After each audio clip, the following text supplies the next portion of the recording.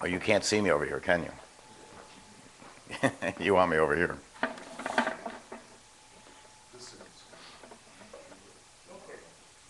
Good. Hi, I'm Steve Thompson. I'm president of Emery Thompson Machinery and third generation manufacturer of batch ice cream freezers. Emery Thompson began 107 years ago in my grandfather's garage in New Rochelle, New York. That's a suburb of New York City. And there's an old expression that necessity is the mother of invention. Well, back in 1903, ice cream, you bought ice cream not at ice cream parlors, but in a department store or at a pharmacy. Down in the basement of a department store, it would be where they sell old-fashioned hard ice cream, pastries, candies. That's why you often see the associations of those products together. And Emery Thompson was working in a large department store like a Macy's on 14th Street in Manhattan. And he was using old machinery like this, a little bit bigger, but he was running these old-fashioned salt and ice machines. And his necessity was he was producing he was making $100,000 a year, which in today's money is 1.2 million. So he was working 15, 16 hours, and he needed a better way to make ice cream. So he took this old-fashioned method, which I'll show you, and invented the world's first batch freezer that was mechanized. Now, I know other companies, like some of the Italian companies, like to claim that they made it first, but they didn't come along until about 15 years later, and they copied Emery Thompson's original patent. Now, the way this old machine worked, and you probably have run one of these as a kid, is you have a wood bucket, and you have an inner cylinder. There's your wood bucket, and this is the freezing cylinder. And what we would do inside the freezing cylinder is what we call a dasher, or a beater. And that beater spins around and scrapes the ice cream off the walls, or ices, or whatever it else is you're making. And it takes about 40 minutes of turning a crank. So this goes in here, and then our source of cold, they didn't have Freon gases back there then. The source of cold was ice and rock salt. The purpose of the rock salt is, as you know, ice melts and freezes at 32 degrees Fahrenheit. Your lakes freeze up in the winter, but the oceans never freeze because they have salt in them. So the salt reduces the freezing temperature of the whole mixture, and that gets the product, the temperature in the bucket, cold enough to be able to freeze ice cream. So this all gets put together, and then the original ones had a crank, and for 40 minutes you'd turn the crank, which was spinning the barrel around, and then you'd have a quart of ice cream which you would scoop out and serve to people. Well, Emery Thompson took that concept and mechanized it. His first machine was a long tank filled with ice and salt water, and he, with a pump, circulated it around the barrel so it made ice cream in a fraction of the time, and he could continuously refill this and make batches of ice cream. And that was a vertical cylinder, and the original machines were vertical, and you would discharge the ice cream from the bottom when it was finished. Well, there was a flaw with vertical. Some manufacturers in Italy still make vertical machines that they tout, but there's a fatal flaw, and it's Newton's law, which is whatever goes up must come down. So if you put, as we're going to today, candies or nuts or fruits into the top, they are going to sink because of gravity down to the bottom. So your ice cream is inconsistent with a vertical cylinder. You're going to have more cookies down here than you are up here.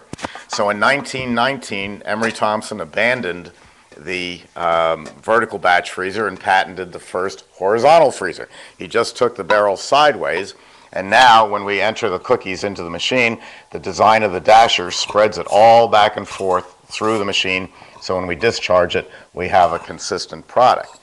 We got away from rock salt and ice and went to ammonia. Ammonia was the way that everything was frozen. Air conditioning systems were first ammonia. Your walk-in freezers were ammonia. Nowadays, you can tell if you've got an ammonia leak because all your employees are dead. It's a really bad product to work with. There's still some old-timers around who can do it, but for the most part, ammonia is a thing of the past. And DuPont came up with their product that they call Freon. Freon is what's in your refrigerator, it's in your car air conditioning system. And nowadays we've dressed up the name and we call it an environmentally friendly propellant. It's still Freon. but today it's Freon 404 is the top of the line, and that's all we use. And if it did happen to leak into the air, it doesn't hurt the environment the way the old Freon 12s did. So that's where we are today, and the batch freezer nowadays looks like this. We're going to run a couple of different sizes. We have 4 different sizes, but this is a 12-quart finished. I rate all my machines by how much ice cream it comes out, how it comes out of the machine. Other people rate their machine, which I think is kind of unfair. They would say, we call this a 12-quart machine, 12 quarts finished. They would rate their machine by taking the dasher out of the machine, filling it up with water, and saying, okay, this holds 12 quarts. It's therefore a 12-quart machine. That's not true. It won't make 12 quarts. This is 12 quarts coming out. It's actually about a 16-quart barrel, but it isn't going to make 16 quarts of ice cream. So I rate my machines by finished production, not how much they can hold in the cylinder. So this is horizontal, and this is the new style dasher. Let me just backtrack and show you an old style. This is what we used for many years, and it's a great design. It's been around for about 95 years. And as it spins around inside the machine, the blades are thrown against the walls, and that produces the scraping action for your ice cream. It's really nice because as the blades wear, everything on a machine wears, and as these Delrin blades wear, they still throw against the wall. They just throw a little bit further. So we get a much longer life out of a machine than anyone else does out of a set of blades. And that's what we have used, and that's what you'll see all over the place until we redesigned the dasher a number of years ago, because with the blades that throw against the wall, when you get into the lower speeds like gelato, if you didn't have enough centrifugal force, the blades weren't going to scrape. So we have now gone to a spring-loaded system. Very blocky blades, probably good for about 7 to 10 years before you replace them. They're spring-loaded, so again, as they wear, they're still going to throw against the walls. So the maintenance on this machine will be about every 5 years to change the springs for about $25. The blades you won't have to change. And so these are going to go in the machine, and they're going to throw against the walls, and no matter what speed I run the machine at, whether it's 130 RPMs or 250 RPMs, it's still going to scrape very evenly. So I'll put that in. You'll see there's very few parts. That's in. This front bushing goes on here. You'll notice that I use 4 knobs on the machine instead of the cam action that all the Italian machines have. The problem with the cam action is it wears out in 5 years, and then you have to replace the entire door. By using the 4 knobs, we get a very tight seal, and it never wears out. So let me close this up. Everything fits perfectly on an Emery Thompson, so it should go together nice and smooth. And now I want to sanitize the machine. I've had the machine, I've had my hands in the machine. I haven't used it for about a week, so theoretically bacteria is building up in the machine. I use a product called Sterashine. Now all sanitizers are based on chlorine. You use chlorine in your swimming pool to kill off bacteria. We use chlorine in the machine. The problem is, an easy way to sanitize a machine, if you have nothing else available, is a cap, not a cup, a cap full of Clorox bleach to a gallon of water. But you get a health inspector come in and they see the bleach and they get all upset that you're using bleach in your machine. And in the good old days, I used to fight them. That was hopeless. And say, well, what do you think you put in a swimming pool? Nowadays, I just acquiesce and I buy Sterashine, which is a pre-measured packet. And if you follow the directions, you don't have to rinse afterwards. And it's basically a chlorine base. So I'm just going to throw a little of that in water, stir it up real quick. Now, as soon as this hits the machine, everything will be sanitized. All the bacteria will be killed. And as long as I don't open the door to the machine, I don't have to sanitize again. I can run for the next 8 to 15 to 20 hours without ever re-sanitizing, as long as I work nonstop and don't open the door to the machine to introduce any bacteria. So I'm going to turn it on. Now I have only the beater spinning. Right now it's spinning around at 231 RPMs, which is full speed. I have the refrigeration switch off. When I turn this refrigeration switch on, the walls are going to get instantly cold, and that's going to be our source of cold instead of rock salt and ice. If I turn on the refrigeration right now, I'm going to create a giant ice cube. Which brings up a good point. I give all my customers my home telephone number. You can call me nights and weekends up until 9 p.m. Eastern. I do sleep once in a while. So if you're over in India and it's 3 in the afternoon and it looks like a great time to call me, please see what time it is in the United States before you call. But up until 9 o'clock, nights or weekends, you can call me. Why? Because our machines are so simple and so reliable. Here's where people make mistake. They're making cherry Italian ice, and they put water in, they put the cherry juice in, but they forget the sugar. So without the sugar, something to freeze, it's as if you're just rinsing the machine. You're making one giant ice cube, and it all freezes up and makes lots of noise. So you call me, and I'll have you taste the product. You say, oh, it tastes awful. Well, I know you forgot the sugar. And trust me, you'll do it. People do that.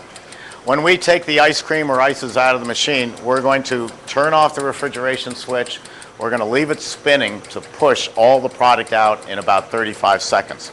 Right now, as you know, there's just water in here, which is very loose compared to Italian ice or ice cream.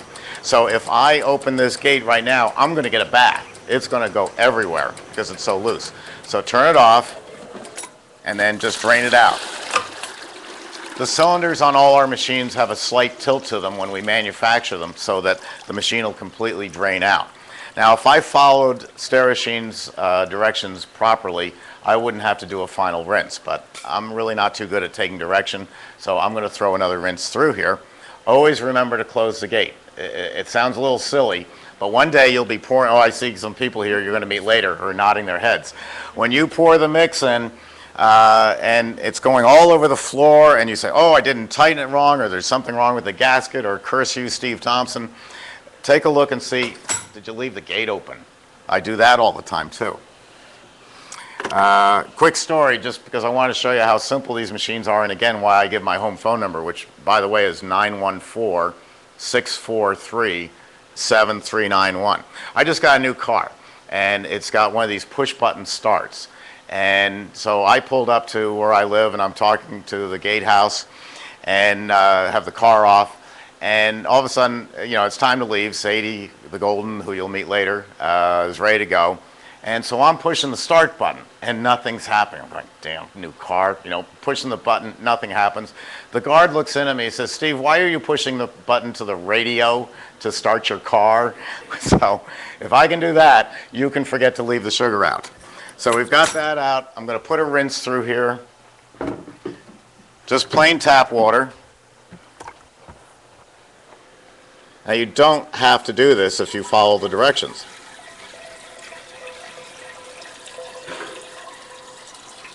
And again, I'll just turn on the beater, no refrigeration.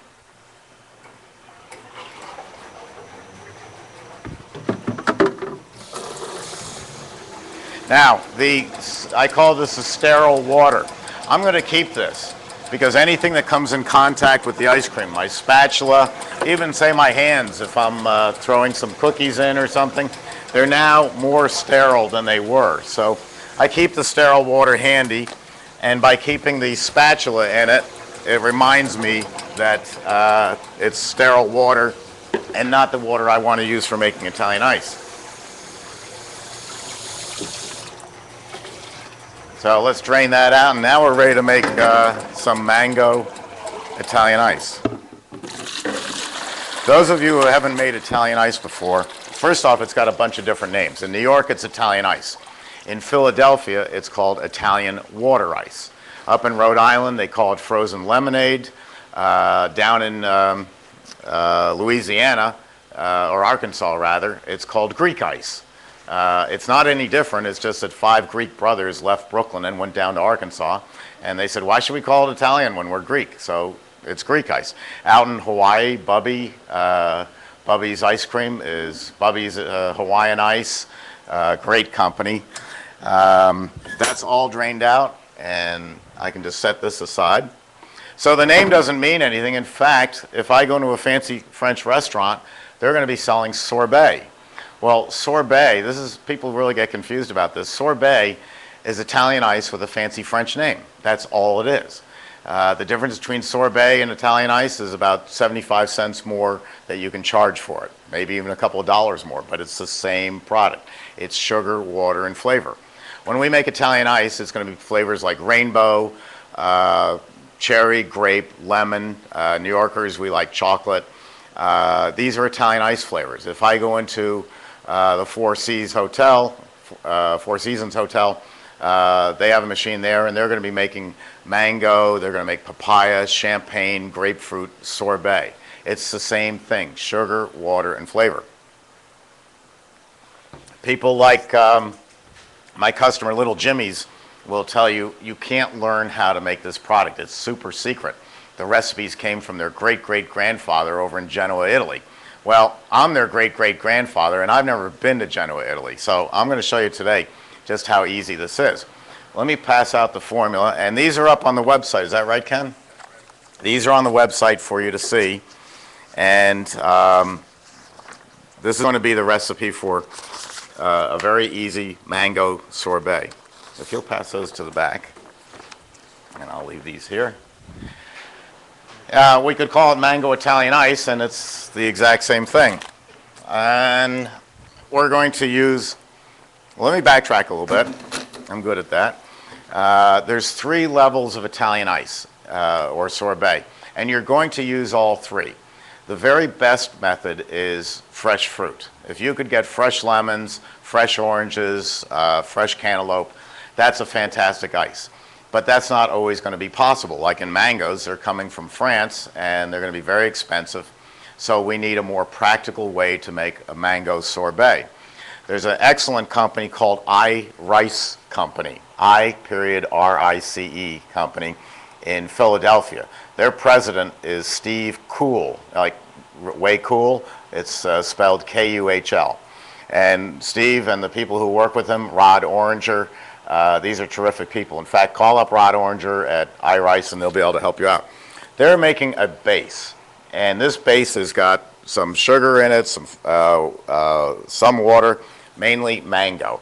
And this is a great way, when you can't get fresh fruit, to make your mango sorbet. And that's what we're going to do today.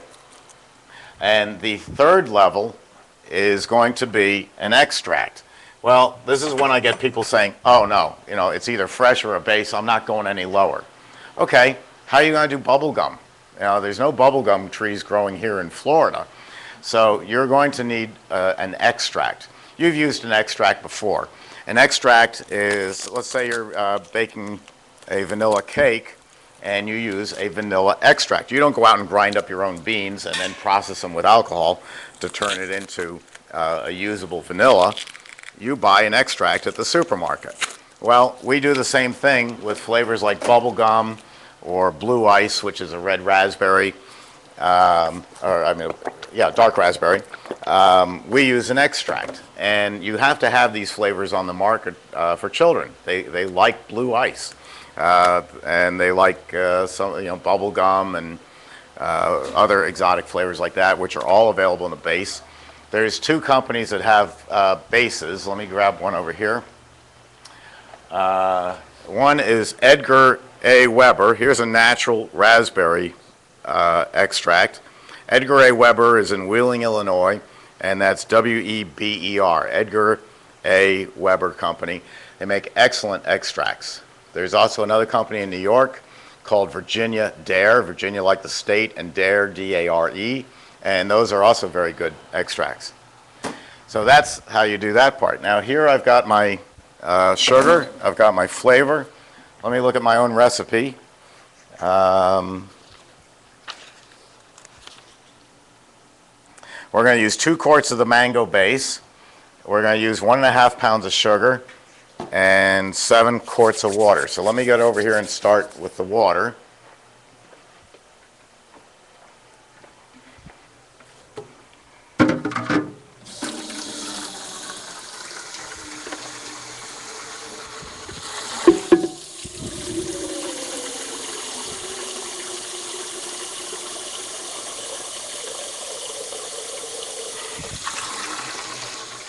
Now, it doesn't matter how many containers I put this into because it's all going to end up in the same machine. So you use whatever you have on hand. Are you using just plain tap water? I'm sorry, you had a question, Ken? I'm using just plain tap water, which is brings up a good point. People say, do I need to filter the water? It depends on who your clientele is. Here in Brooksville, Florida, which is just north of Tampa, we have the most awful water in the world. It's like liquid rock. It couldn't get any worse. Conversely, up in New York City, I think we had the best water in the world. Also, we had the best filtration system. Upstate New York, the first part of the filtration system is a large series of screens that the water goes through. That's to get rid of the dead bodies and the tires that have been thrown into the lake. But the water's great. Here, the water's just terrible. But here's the point. Do I need to filter the water here in Tampa, Florida? Well, there aren't a lot of tourists. We're up in Brooksville, north of Tampa. There aren't a lot of tourists in Brooksville. Who I'm selling to, my clientele, is going to be people who grew up and live in Brooksville. They're used to drinking this water. They don't know this water is bad because they've lived with it all their lives. So I don't need to filter the water if that's what they're used to. It's going to taste delicious to them. If I'm in Miami, well, everybody in Miami is from New York. That's going to be your customer base. So yes, you need to filter the terrible water coming out of the tap in Miami so that it tastes more neutral like New York. So you look at who your clientele is and that will determine whether or not you have to filter the water. Otherwise, it's not like a bagel. A bagel can only be made in New York because otherwise it just doesn't rise properly, it doesn't taste right, but that's not the case with Italian ice. So I've got my 7 quarts of water and I need 1.5 pounds of sugar. So let me get a container here.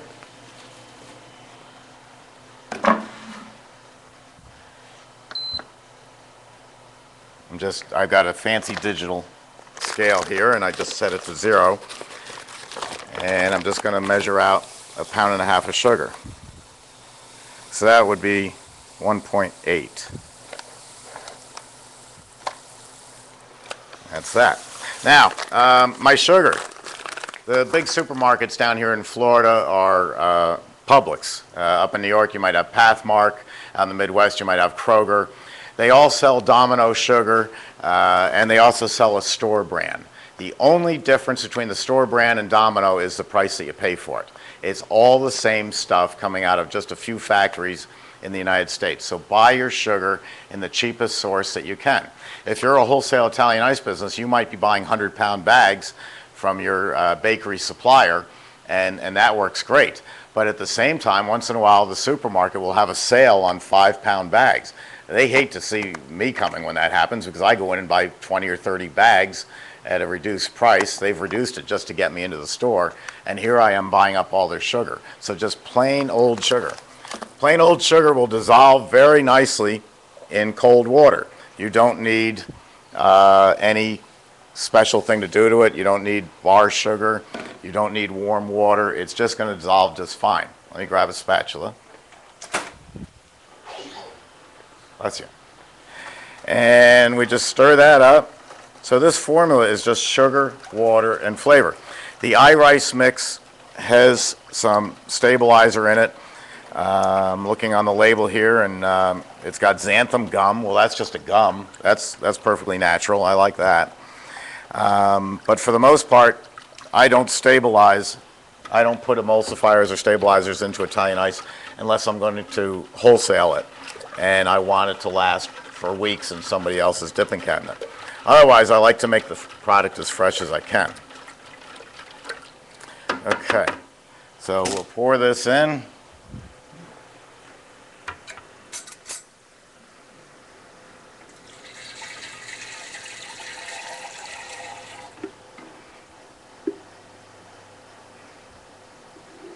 And we'll measure out 2 quarts of the flavor.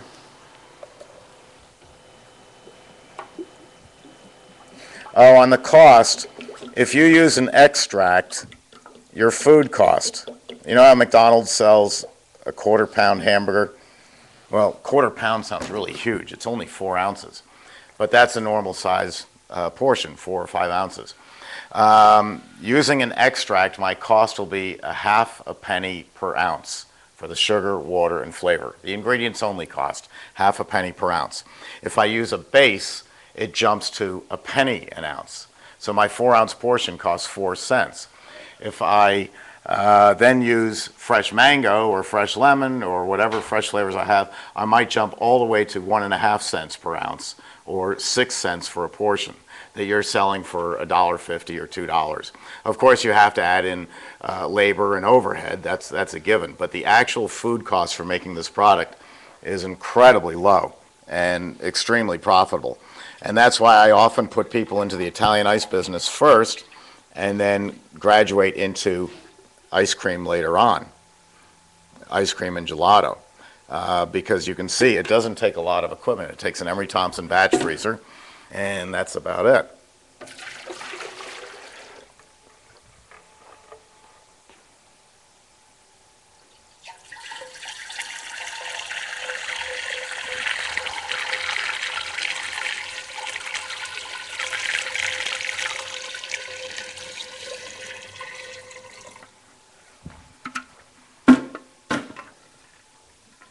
Now, have I forgotten anything? Is that all the ingredients?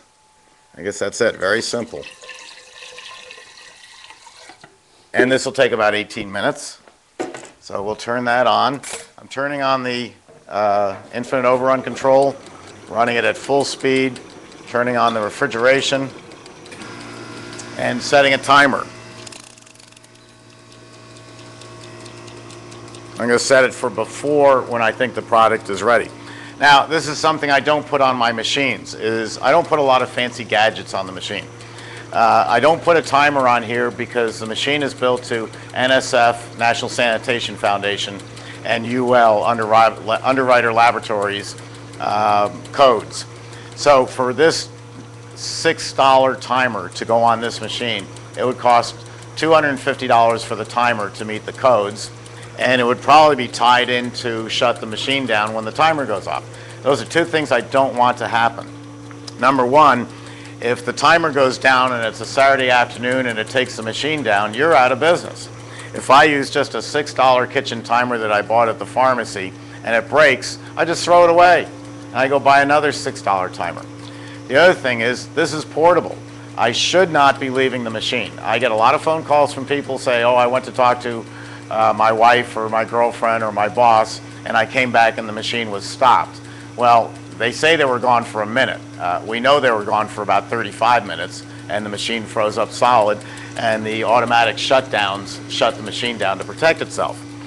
But if you have this timer, you can walk with it. You can take it wherever you go. I can go back to my office and check my email, and I've got my timer with me. So something as simple as not putting it on the machine makes a lot of difference. And also, if this breaks again, it's not going to take down the machine. I just go out and buy another timer. The one thing we do put on the machine, it's optional on the bigger machines, it's standard on the countertop, is our infinite overrun control. Now, if you're just making Italian ices, you don't need this. You can save $2,000 because this is to vary the speed of the drive, something we do when we want to make low air content ice creams like gelato. But for standard super premium ice cream and Italian ices and sorbets, we can run just at full speed or 1 speed, and so you don't have to have that. It's a handy feature, and I'd say about 90% of the machines leaving our factory have this on it, because we don't know what's coming down the road 2 years, 5 years from now, and how that product is going to need to be frozen. Does it need to be frozen at a slow speed or a high speed? This machine will be prepared to do it. Yes, you had a question? How did the older Emery Thompson machines make a variety of products, such as one day make the Italian ice, the next day make the without the IOC? The question is, how do the older machines do this without the IOC? Well, again, the IOC is only for very low air content products like Haagen-Dazs or any kind of the gelatos. For regular ice cream, there's a range in this machine of about 65 to 100% overrun. That's the amount of air in the product. And when you're getting into sugar water, air is not a factor. Yes, this Italian ice will expand 17%. If I took that formula and put it into ice cube trays, you know how ice cubes crown over? When you freeze them, they expand 17%. That's without doing anything to it. So we're going to get some expansion in here, but not much. But for ice creams, we run it at the normal speed, just the on-off switch, and it's been doing a wonderful job for 95 years. The infinite overrun just gives you more variety. We'll talk about gelato more and why I'm not a huge fan of it, but my machinery makes better gelato than any machines in the world because I can vary the product, I can vary the speed. One thing, and no one has been able to copy this, we've had for 11 years. I unfortunately didn't patent it. I was anxious to get it to the market, and once you sell something over state lines, you can't patent. So it's not patented, but nobody's figured out how to do it. You can have a dimmer control on your dining room lights. When you dim down the lights, you're taking the 60-watt bulb and dimming it down to, say, 25 or 15 watts. You're taking power away from the light bulb. If you have a dimmer switch or a rheostat on a batch freezer and you dim it down, what you're doing is you're taking away the power of the 3-horsepower motor and bringing it down to a 1/2 horse or a 1/4 horse. Well, a 1/4 horsepower motor in an application that needs 3 horse isn't going to be able to grind through the product. It's not going to be able to spin. The machine will lock up. So that's why nobody else has it. With the infinite overrun control, no matter what speed I put it at, right now I'm at 231. If I take this down to a gelato of 130, whereas where I am right now, I've got the same amount of power from that motor. And I call it infinite because you can pick any speed in between. Ken, you had a question? If I want to manufacture a product and call it all natural, would I have to use filtered water, or is tap water still okay? If you want to use, call your Italian ice all natural, do you have to filter the water? No, because you drink it. When it comes through the tap, that is natural. That's as natural as it comes in nature, except for the fact that we are putting some chlorine into it. Not chlorine.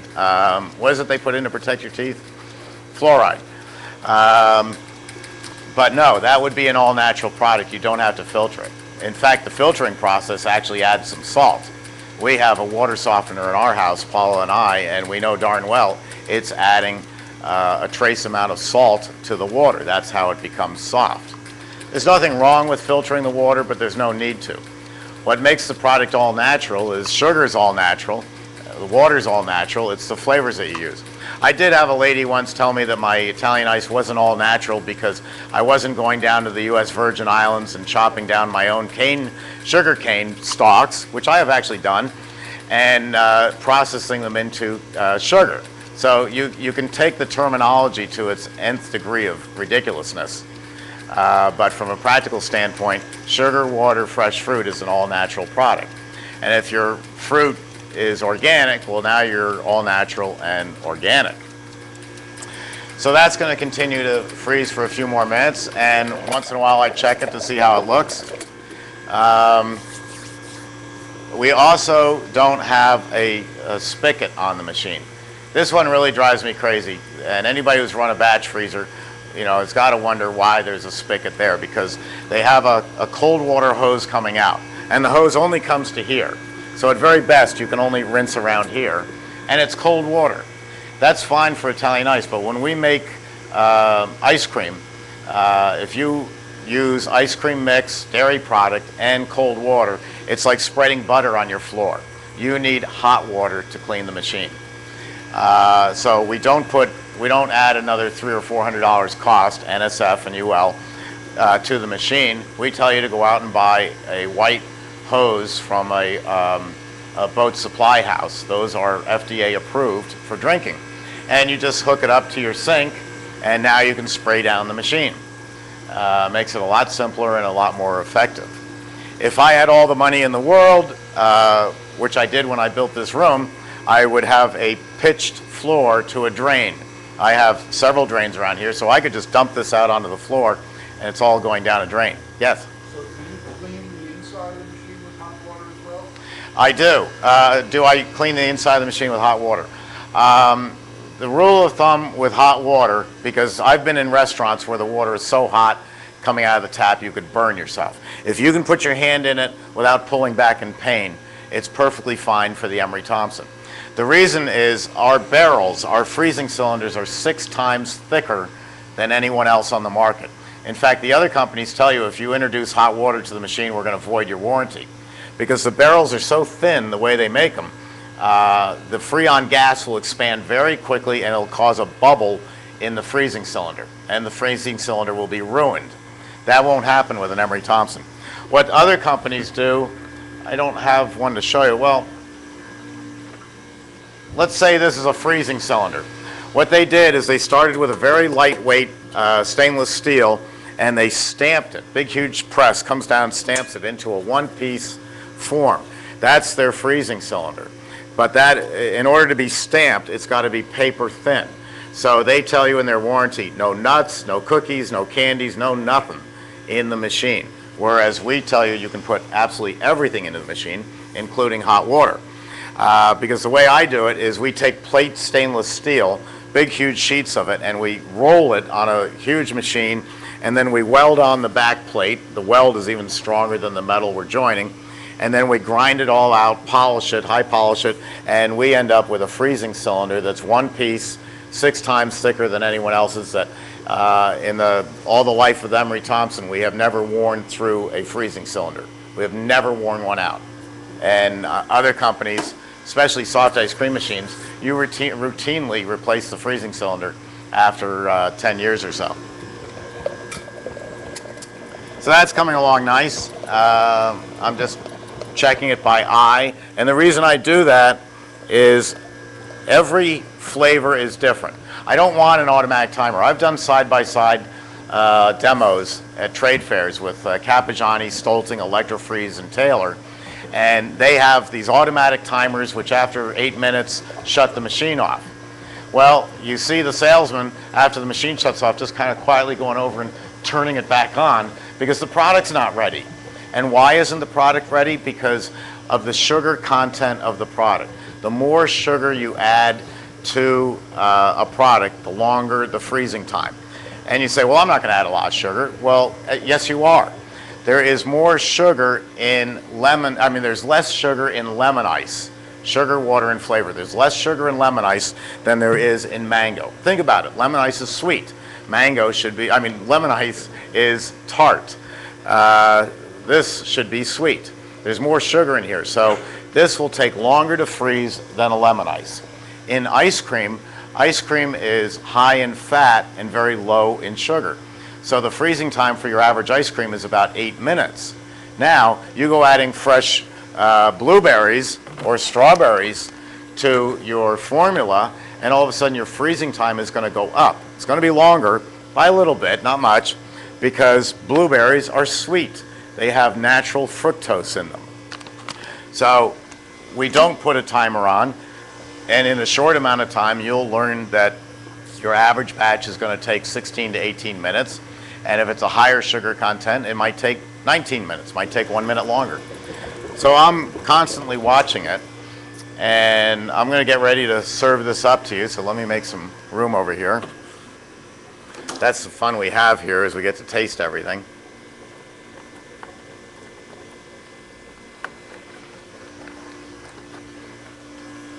Be careful with these extracts. This is the Weber bubblegum extract. I once dropped one of these here at Emery Thompson, and the entire factory smelled of bubblegum for 3 months.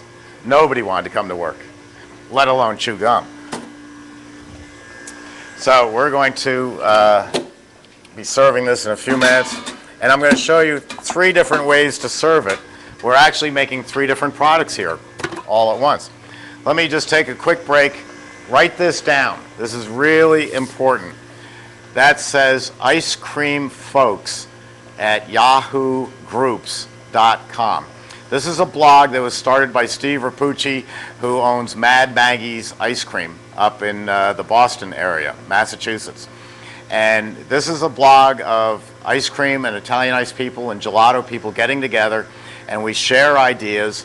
If I send you, people often say, can I go into an ice cream parlor and ask them a million questions about your machinery? I say no, because you wouldn't like it. You wouldn't like it if I sent people into your store. But you can go on this blog and everybody will spill their guts. The other day they were talking about how to make velvet ice cream. Well, someone told me you can't get red velvet anymore. Well, Ice Cream Folks found a way to do it. And you join this group, it's free. Please, when you send in an email, say your name and where you're located. It doesn't do us any good to tell you where to buy red velvet flavoring if you're in Hong Kong. We need to know that you're in Cincinnati or Los Angeles or Florida. But it's icecreamfolks@yahoogroups.com, and this is just a wealth of information. You'll get to know some of the characters there. I'm one of them. There's a lot of different flamboyant people. We have a lot of fun. We're like a big family, so we get into family arguments once in a while. But it all is just, it's the best resource I can give you.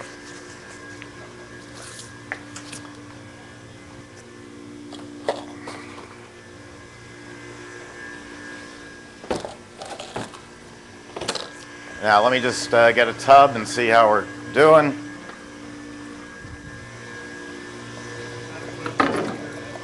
Okay. Mr. Cannoli wants to know when you're making Italian ice and you freeze it solid, how do you make it scoopable again? Says he doesn't have a dipping cabinet, only chest freezers. He wants to know how, if you make the Italian ice and then throw it into a regular freezer where it's going to turn hard as a rock, how do you soften it up again? Great question. The best source of preservative for Italian ice is cold. If you take it down to 0, you won't be able to scoop it with a hammer and chisel, but it's all going to hold together. It's going to be beautiful. This is ready. See how it cuts off like a knife went through it? That's how I know it's ready. I'll give it another second more because I want to answer that question. I'm going to turn off the refrigeration. I don't want it to get any colder. If you are selling to a restaurant, let's just say that's your tub to a restaurant. The restaurant, you deliver to them at 0 degrees or thereabouts, hard as a rock. You don't need a fancy truck. You put it in an igloo cooler and drive it over there. He puts this into the freezer, the chef does. If he's going to serve it at 7 o'clock tonight for his dinner, you take it out at about 4 in the afternoon. You ever take out ice cream and leave it on the kitchen counter before dinner and it all melts around the outside? And that's when I grab a spoon and have about 20 ounces of ice cream. I'm just cleaning it up. It melts around the outside. Take the tub, whether it's ice cream or ices, and put it in your refrigerator. Your refrigerator will warm it up, what we call tempering the product. It'll temper it up to a scooping temperature without it getting all melted around the outside. And then at the end of the night, if it's ices, you can put it back in the freezer. So that's how you manage that. Now watch this. No other machine discharges this quickly. The Italians say, oh, well, buy our machine. We've got all these guards and stuff so you can decorate. I don't want to decorate. I want to get this product made and get back to my Barca Lounger and a cold beer and enjoying the Florida sunshine. So there we go. Look how quick that comes out. That's my mango sorbet. And this is a 3-gallon tub. And that's just how quick it makes it and how quick it comes out. I'm just going to get the last. Don't go crazy trying to get the last half pint out of the machine. If you were doing real production, you wouldn't be making just one tub of mango sorbet. You would be making your lemon, and then you would make your orange afterwards, because a little bit of lemon that's left in there will be covered over by the 3 gallons of orange. And then you might make mango, and then you might make raspberry. The raspberry will cover over the mango. They're both fruits. And then black cherry, and then you rinse your machine. See, just an approximation. I turn that off, and that is our 3-gallon tub of mango sorbet. Isn't that beautiful? Look at that. That is a gorgeous product. That cost about $3 to make in food costs. And we're all going to try that in a second. But I want to show you something. I want to show you how what we just made was 3 different products. Let me find something to scoop with.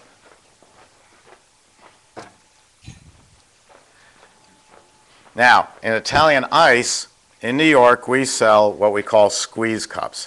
You couldn't find a cheaper way to sell this product. And if you go looking for squeeze cups, you'll never find them. It's called a pleated water cup, pleated like a lady's dress. And, you know, the type that you see at a water fountain in a business, you pull it down, get some water, or in a doctor's office. That's the pleated water cup. And we eat that like that. We just squeeze it up. It's a lot of fun. That is so good. I don't know if I want to share it. That's how we do Italian ice. It's a great way to do it. Now, up in Rhode Island, they sell something called frozen lemonade. We also do it at the amusement parks, Disney, SeaWorld, Universal Studios, Six Flags. They all use my machines, and they all make this product. They would actually pull it out of the machine a little bit softer, and they serve it like that in a cup. Now, they might get $3.50 for that, and they give it with a spoon. And if you've ever been to SeaWorld, it's hot here in Florida in the summer. And you're paying about $60 to get everybody, each member of the family in. And by 2 in the afternoon, the kids are tired and cranky. They want to go home. And you're feeling like, I just got here and I've wasted the day. You hand that to a child and say, go sit under a palm tree. It's going to take them about 10 minutes to eat that. And that cold, nice, sugary product is going to just revive them. And then the family can go on. So that's how we, and frozen lemonade doesn't have to be lemonade. It doesn't have to be lemon. It can be any flavor you want. But that's how we would serve a frozen lemonade. Now, we up the price dramatically. You know, double it, triple it, whatever we want. And we put into a nice dish. Let's give them a little more. And now, nice silver spoon, not the plastic, but you know, George Bush silver spoon. We have nice mango sorbet. All we've done is change the name and change the way we're serving it, and that's a sorbet. That's the only difference, is the container we're putting in. Still tastes great. Same stuff. So I'm going to serve this all up to you, so if you'll come up now, we'll put it into some dishes and let you try this. I think you'll find it's awfully good. These iRice flavors are terrific. So come on up.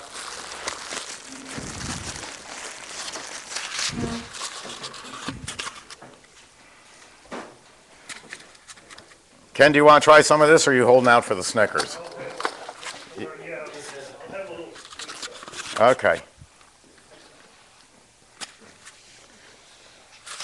Everybody thinks it's great coming to my course because they're going to get all these free products. By 2 in the afternoon, I go, let's make something else. They go, oh, no more, please. I don't want to eat anymore.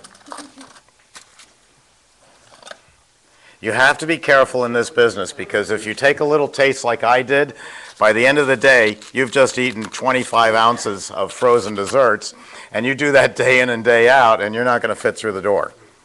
So be warned, don't eat your own product all the time.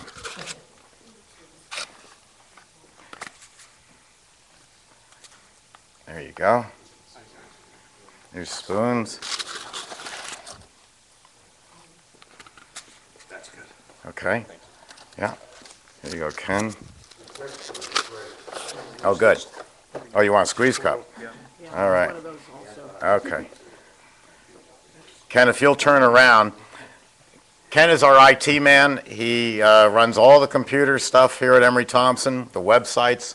He's runs all the cameras and the soundboard, and does a fantastic job. His wife is Vonda, the money honey, and you can have anything you want at Emery Thompson as long as you pay Vonda in advance for what it is you need, parts, machines, whatever. That's it. That's our mango Italian ice. Now we're going to switch over to the smaller machine and make a chocolate Italian ice. I'm going to throw this in the freezer so the men can have it for lunch. Rather than give raises, we give Italian ice. Could you open that for me? Thank you.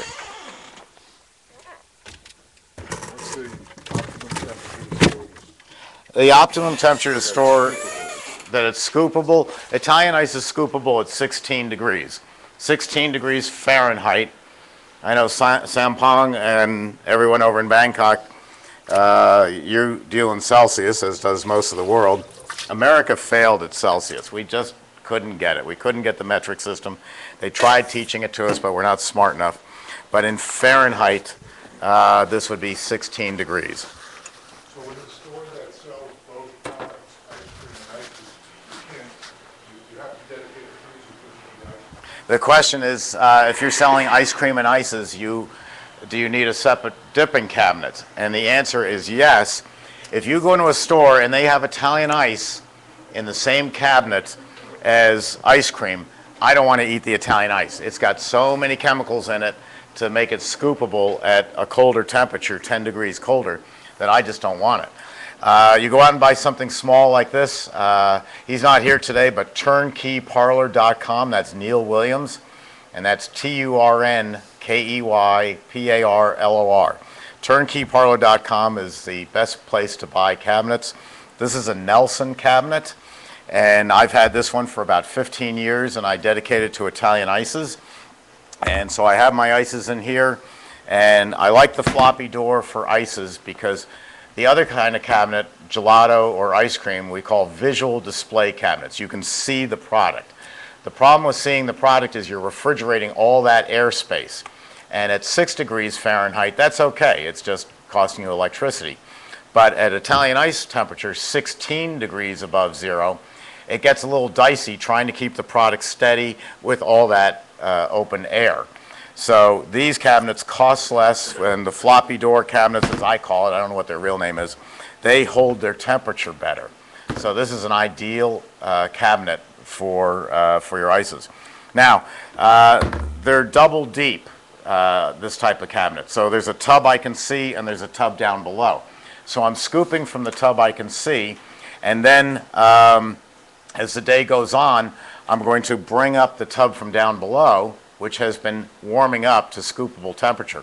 I then go over to my 0-degree Sears chest freezer and pull out another tub of mango and put it down below.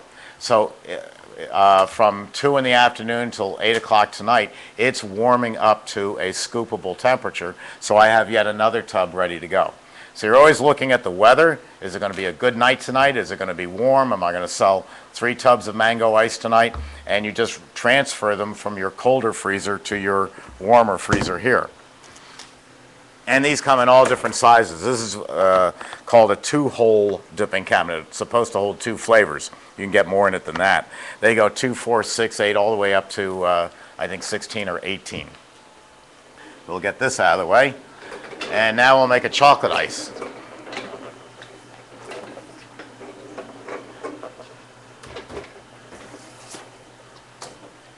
Now this is our famous countertop batch freezer. We'll push this guy back for a few minutes. Excuse me.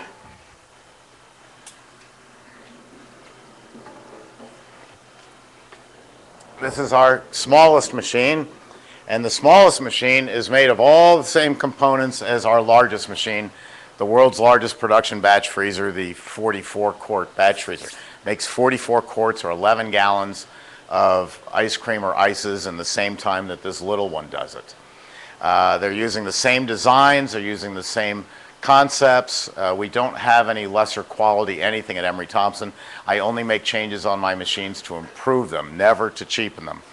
And so this one is all ready to go. I sanitized it before we started this morning.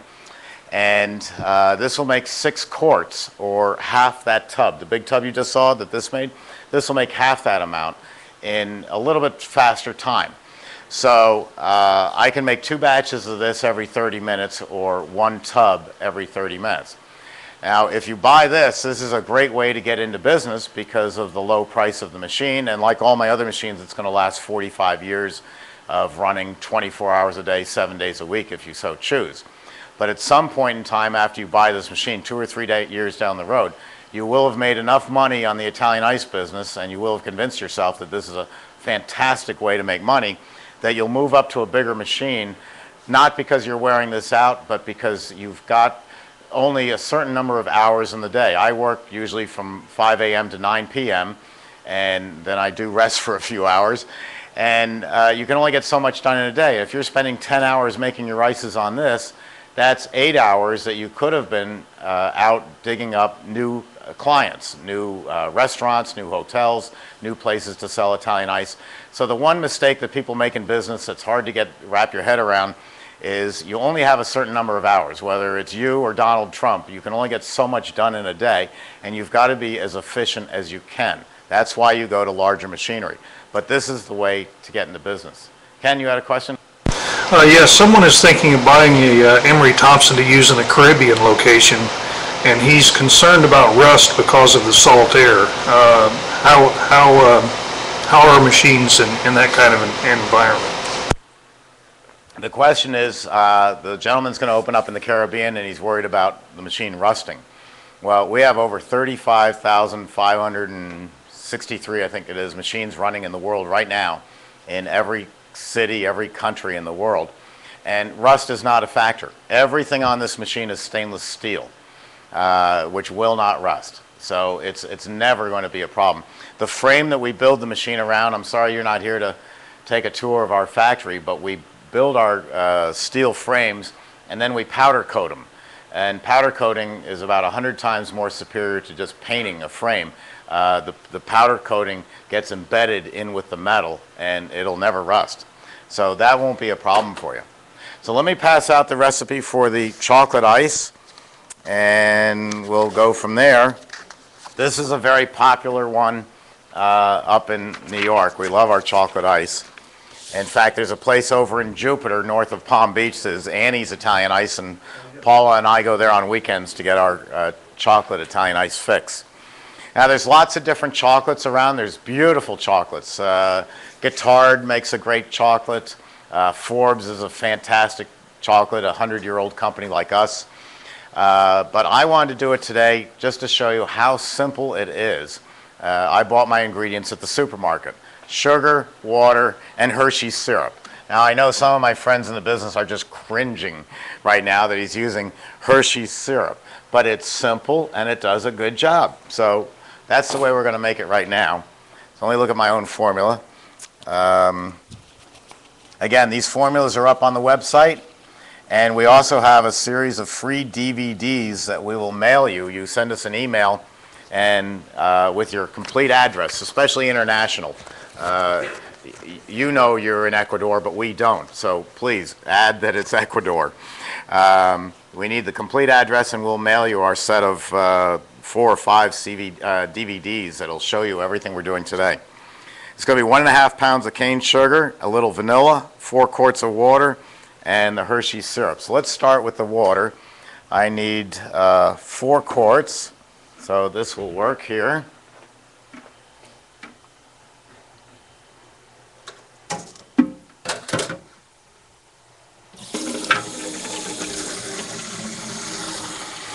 Get that going. And the sugar I have over here.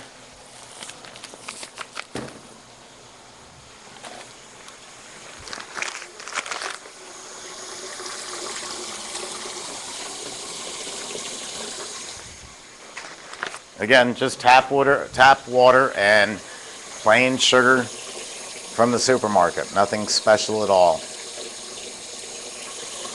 There's my 4 quarts.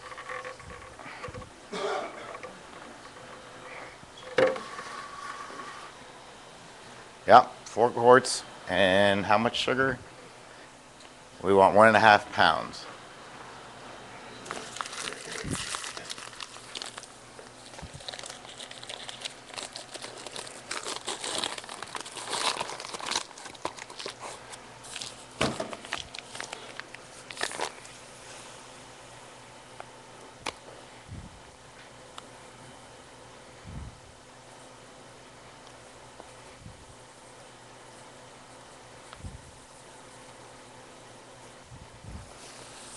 Can you see this on camera, Ken?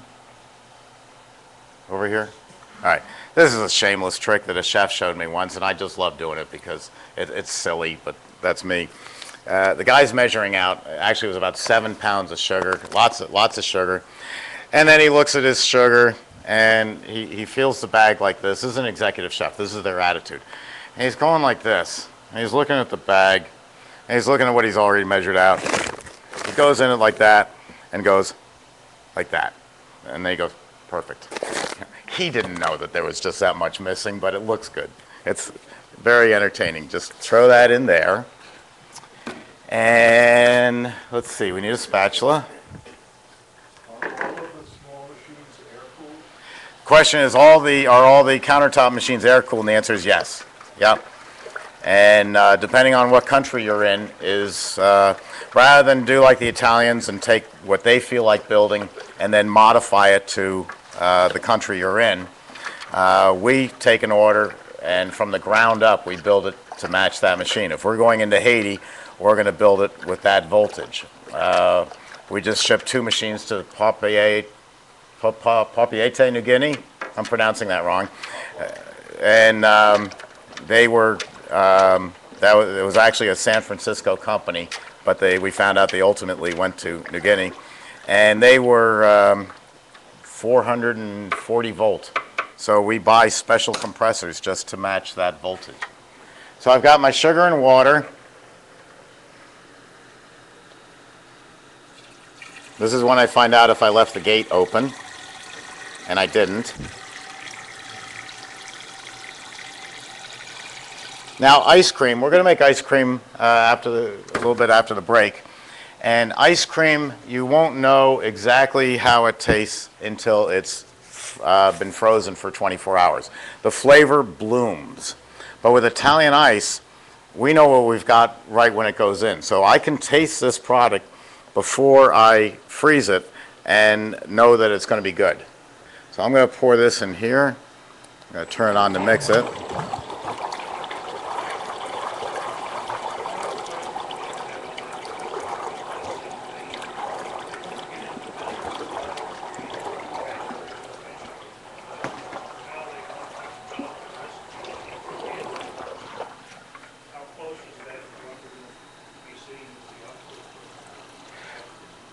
I only heard part of the question. They want to use a little home machine. Yeah, they want to use a hand crank machine to develop their recipes. They actually want to buy a It is, they want to use a little home machine, a little hand crank, and work on their formulas. It will and it won't work.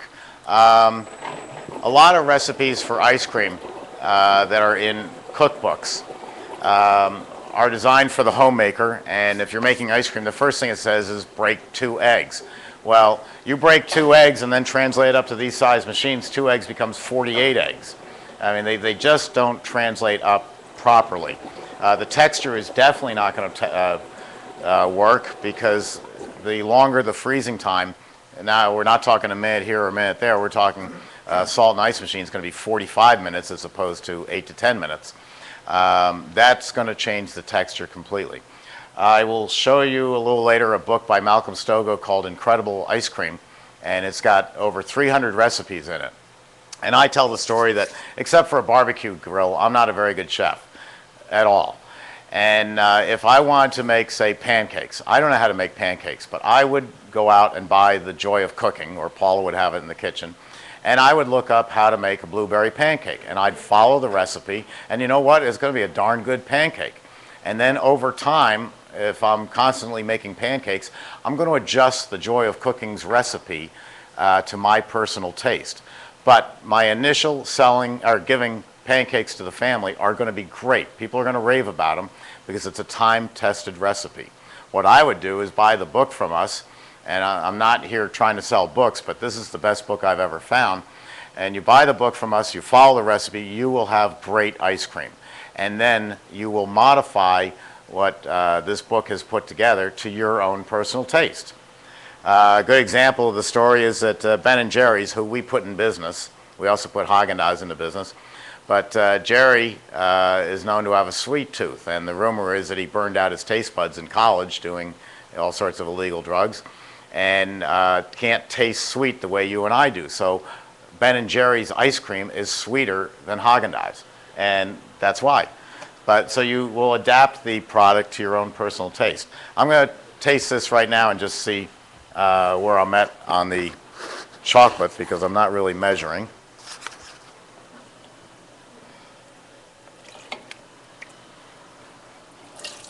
Oops. That's good. Oh, yeah. You're going to love this. I'm going to put a little more in. Yeah, you can never have too much chocolate. Okay. That should do it.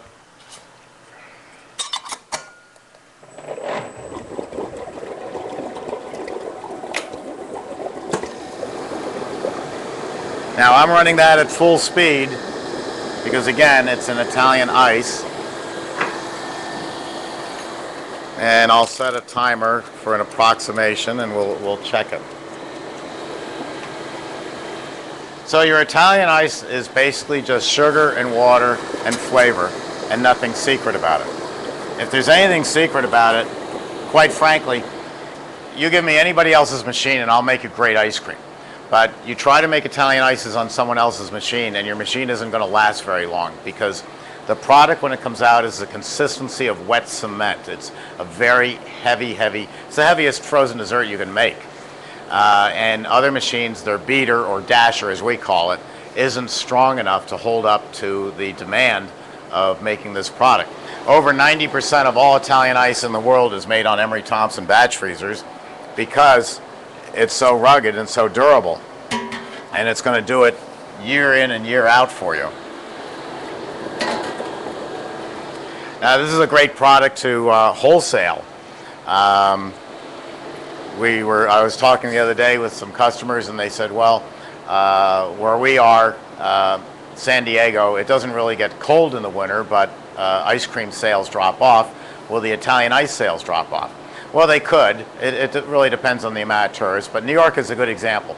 In New York, our Italian ice season is from May 1st until just after Labor Day. After that, the day after Labor Day, people think it's winter and they have to go up into the attic and get their winter sweaters out. But if you had a situation like that, that's when you want to start cultivating, selling Italian ice or sorbet to restaurants. A restaurant doesn't necessarily want to buy this machine from me, though many of them do. But they don't feel they have the room in the kitchen, and they don't want to hire another pastry chef just to make frozen desserts, which the union in the kitchen might require them to do. So what you do is chefs are very busy all the time. Even when they're not busy, they make themselves look busy. So what you do is you make up 2 or 3 flavors of Italian ice called sorbet, maybe a pear, maybe a grapefruit, maybe a Bordeaux wine sorbet, and you put them up in the containers and you just walk in at 9:30 in the morning. That's when the executive chef is doing all their purchasing. And because if you get there at noon or before dinner, they're just way too busy to see you. Make sure you see the executive chef. Don't give it to a dishwasher because he's going to take it home and eat it and the chef will never see it. But just walk in with 3 tubs of different flavors, your list of flavors that you make, and you say, here chef, these are for you. We can deliver every 3rd day and we have a minimum order of only 3 tubs. And then you leave. And then you come back a couple of days later with maybe a couple of more tubs, 2 more flavors, and you say, okay chef, now let's talk about what you'd like. What kind of order can we sign up? And oh, and by the way, chef, if you have any ideas on how to improve my chocolate sorbet, please let me know and I'll tell our sorbet maker to adjust the formula just for you. That chef has never made sorbet in his life, but he's an executive chef, so he's going to love to tell you what to do. So you're taking dictation from him. Your minimum order is wonderful.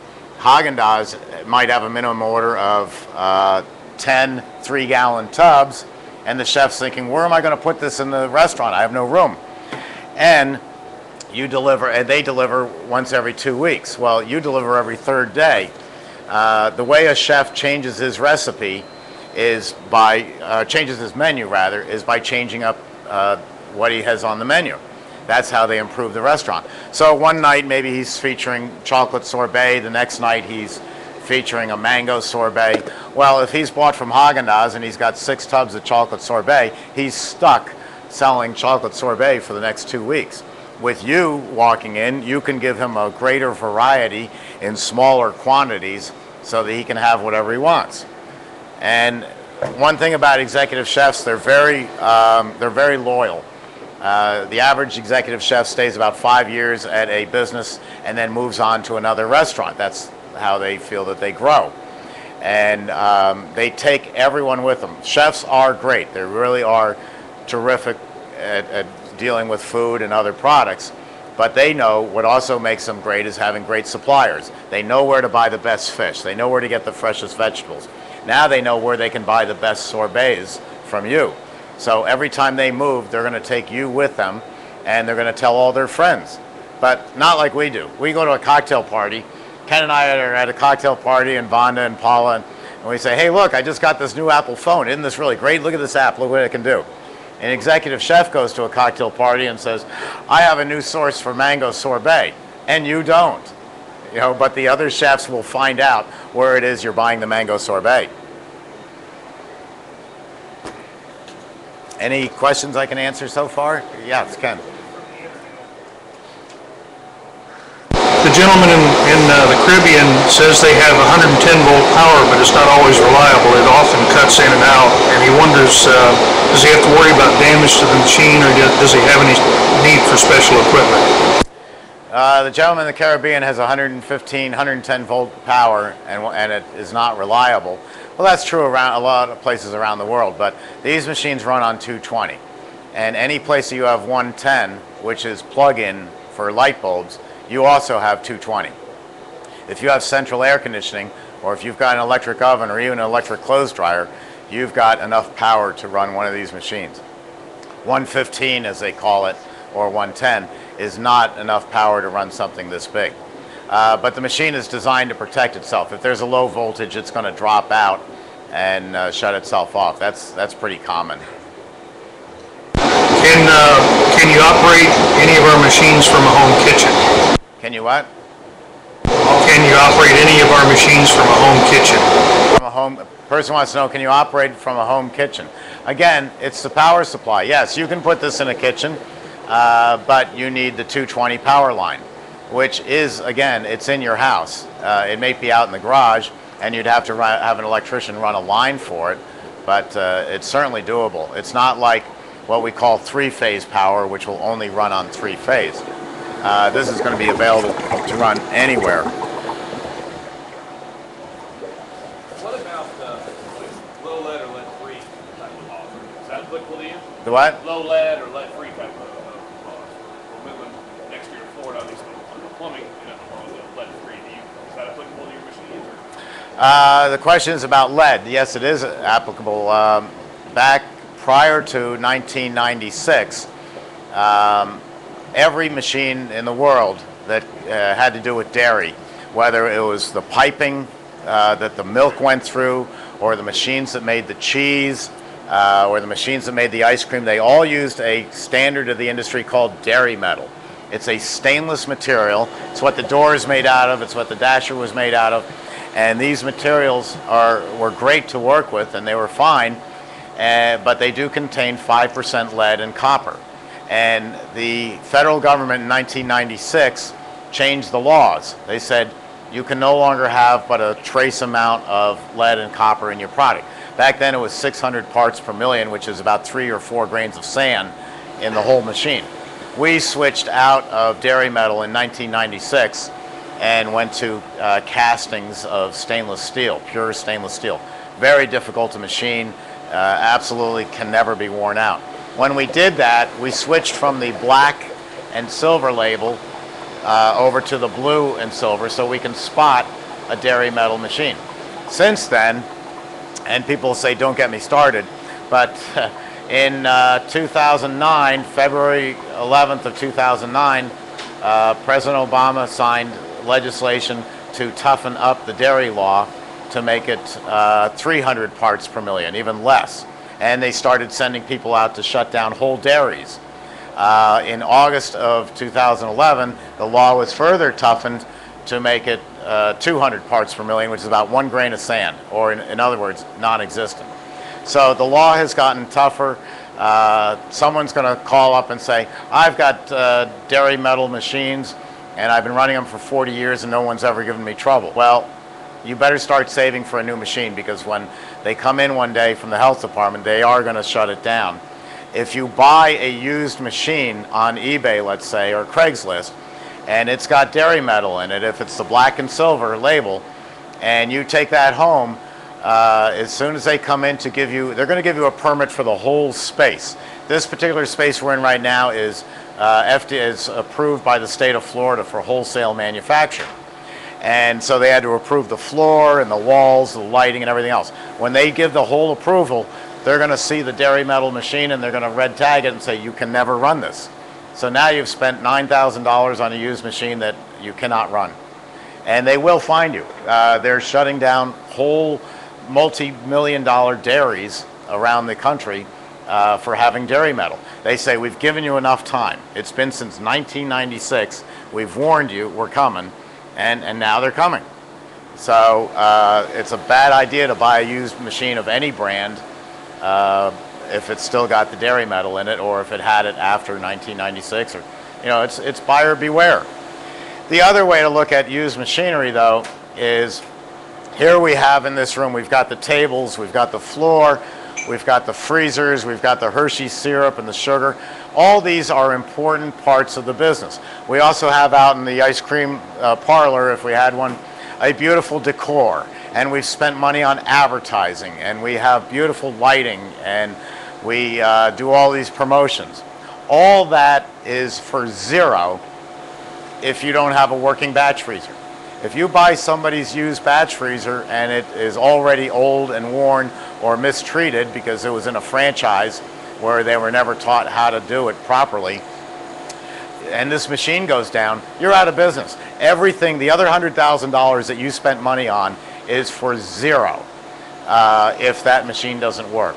So my way of thinking, of course I'm here to tell you about new machines, but why would you buy anything but a new machine that's 100% reliable and has never been owned by anybody else when it's the absolute heart and soul of your business? It just doesn't make sense to me. For many years I was a salesman for my company driving around New York and Long Island and Westchester.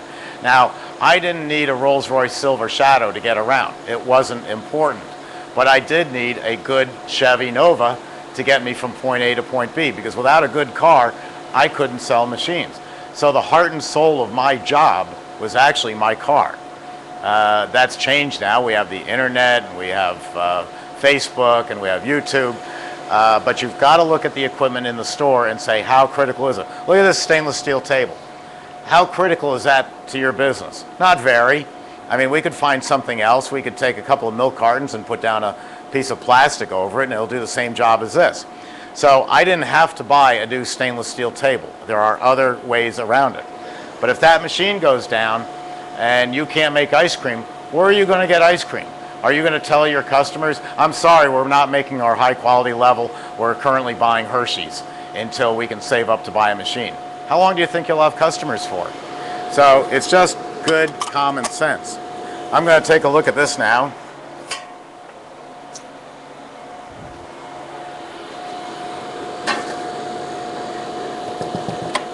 That looks nice. I'll give it just a hair longer, and we'll try that chocolate Italian ice. If you've never had it before, you're really going to love it. It's an addictive flavor. So I'll make some room over here. After this, we're going to take a brief Starbucks coffee break. I'm running low, and we'll be back here in about 10 minutes. And then I'm going to introduce you to Jeff Marco, who took my course here a while back and now has a really incredible business that you're going to get a kick out of hearing about. So I'm turning off the refrigeration, open the gate, and there comes my chocolate ice. Look at that. That's pretty beautiful. Whoop. There's a lot of it.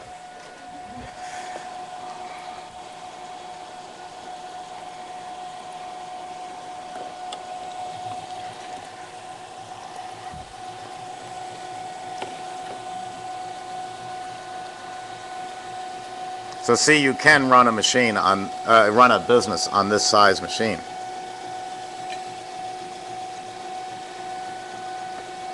And that's about it. Now, here's one case where I've made chocolate. There's really nothing else I can make except maybe chocolate chip. because I've got maybe a half a pint or less than a half a pint. It's 4 ounces that are left in the machine. And so now I will rinse the machine before I go on to something else. But I wouldn't have made just chocolate and then go to lemon. I would have, like I said before, done lemon and then gone on to the different flavors. So that's our chocolate Italian ice. Look at that. Isn't that nice?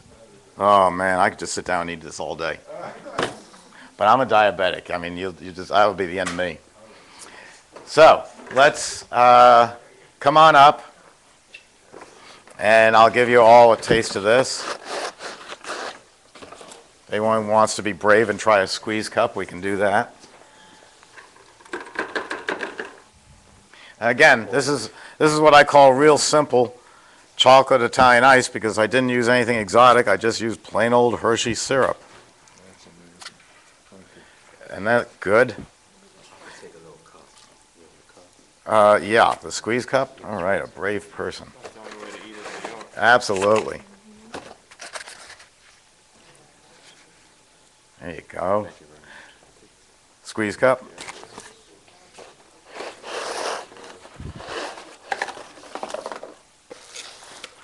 Paul is not listening, so I can tell this story. I was doing a trade show once, and there was this lady who came by, and I wanted to talk to her. So I was telling her about Italian ice, and then it comes time to give her some Italian ice, and I hand her a squeeze cup. And she had said that she was from Malibu Beach in California. So I hand her a squeeze cup, and I go to hand her a spoon because she's from California, and she says, "What's that for?" I said, "So you can eat the ice." She goes, "I'm from Brooklyn," and proceeded to eat the ice with a squeeze cup. She knew what she was doing. There you go. Thank you. And everybody can have seconds and thirds and fourths. Would you like the squeeze cup or the? Squeeze goes. Okay. Just a little. Thanks. Just a little? All right. Thanks. There you go. How is that? Ken, you want to try that? Okay. How will the consistency change once it's been frozen? How will the consistency change once it's been frozen? It won't, depending on how you treat it. Scoop just like this? It'll scoop just like this. In fact, I would, in a retail situation, I would probably put this in the freezer for an hour, and that's nice and stiff right out of the machine. But I would even take it a little bit stiffer, so it doesn't melt too fast with the customer in the squeeze cup. But that's, can you see that on the camera, Ken? Yes. That is a beautiful product. And there's variations on this. You can throw some chocolate chips in. That makes it good. Maybe a little Tia Maria liqueur would be nice in it. There's all sorts of fun things you can do with it. This is, as you're going to see later, our batch freezers are the only ones I'm aware of that you can put alcohol into. Normally you have to add the alcohol later because alcohol never freezes. It stays in suspension in the product. So it tends to make your product very watery. But our machines freeze so stiff that we can get the product nice and stiff and still add alcohol right into the machine, which is a lot of fun. And you're going to hear all about that coming up next. So I'm going to pot down my microphone. We're going to take a 10-minute break to get some coffee and get set up. And then I'm going to introduce you to Jeff.